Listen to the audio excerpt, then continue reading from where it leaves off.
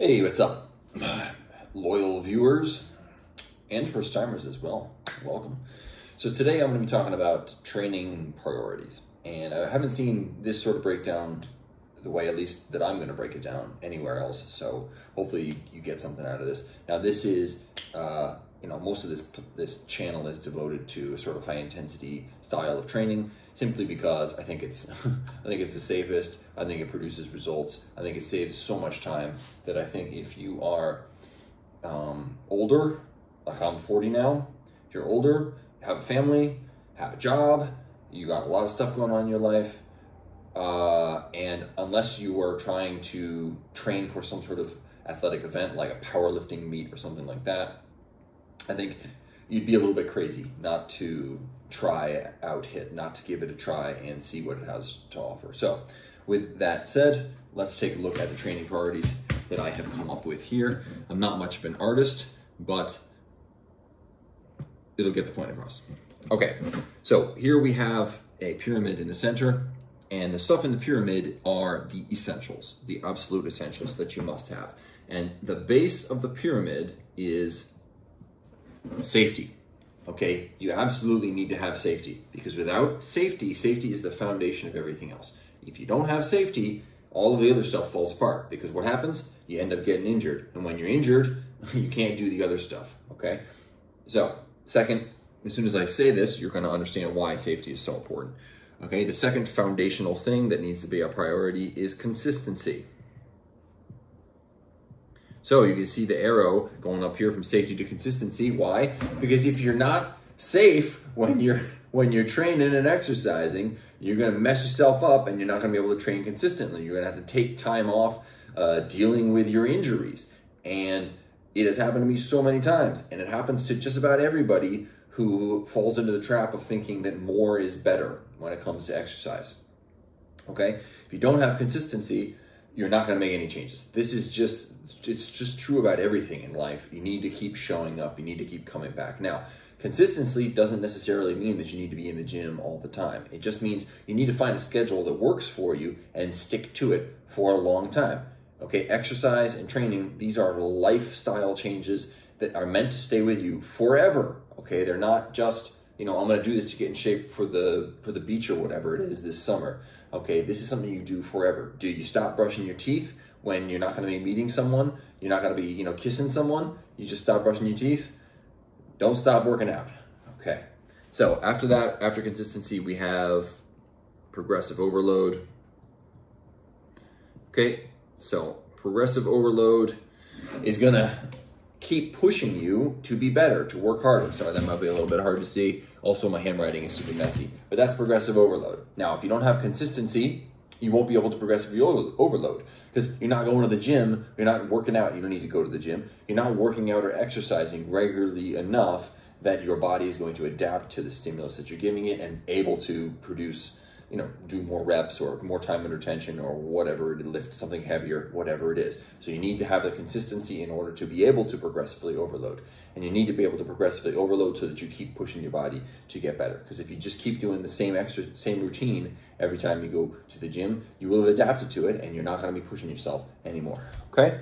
And the final piece of the puzzle, I'm going to have to write this one a little bit. Why don't I do it like this? I'll erase these so that it doesn't get messy.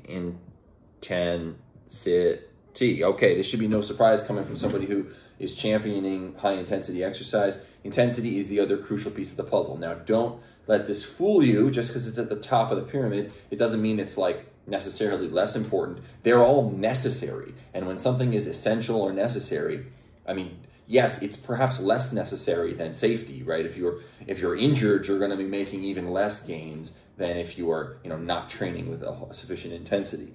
But if you actually want to make progress, you need all of these. Okay, so what does it really matter which one is more or less essential if they're all essential? Okay, and intensity is absolutely an essential piece of this puzzle. Okay, it comes after progressive overload, and progressive overload contributes to it, because if you're not progressively overloading, you won't be training with intensity, because as I just talked about, your body's going to adapt to whatever the routine is that you're doing, and before long, you're not going to get the same level of an intense workout from doing the same thing that you've been doing for however long you've been doing it, okay? So by progressively overloading, by pushing yourself to do more or do heavier or whatever it is, you're going to be pushing the intensity, okay? Now, you can also progressively overload by, you know, just improving your form, just adding in a little bit of a hold, these sorts of things, right? And so really focusing on getting this intensity is, you know, it's going to help drive everything else. So basically, I could put, well, it's not going to drive progressive overload. Sorry, I misspoke. Intensity is not driving the others. They are driving from the bottom up towards intensity. But intensity is kind of the goal here, right?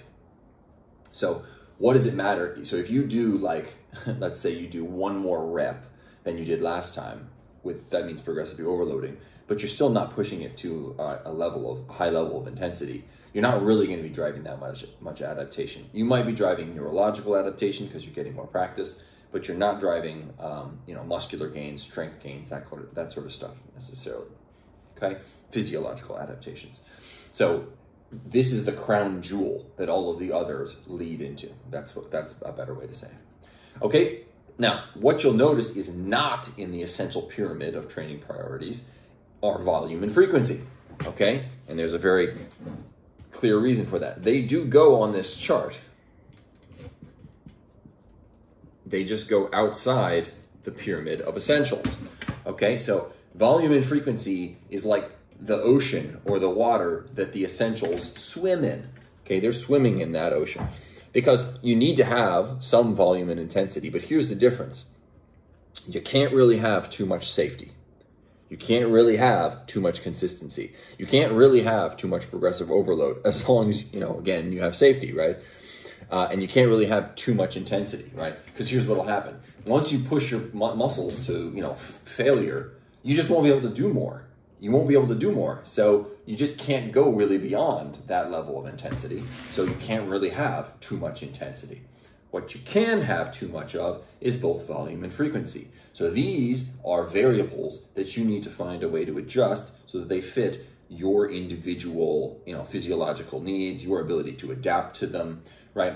And for a lot of people, that may be a lot less than you're used to, especially if you're getting older, right? If your intensity is super high, it may be less than most other people on the internet, most other internet experts, or the guy at the gym, or the, you know, the local trend head or whatever it is telling you that you need to do in terms of volume and frequency. It might be a lot less than that, but it might also be more than, you know, the once a week or once every 10 days or something that some hit, you know, some people who are devotees. Devotee is a bad word. I'm not a devotee of anything. I'm just using critical thinking to suss out what works and what doesn't, and testing and exploring for myself. So I'm not a devotee, but somebody who has found success and is now trying to spread the message that high intensity training can work for people.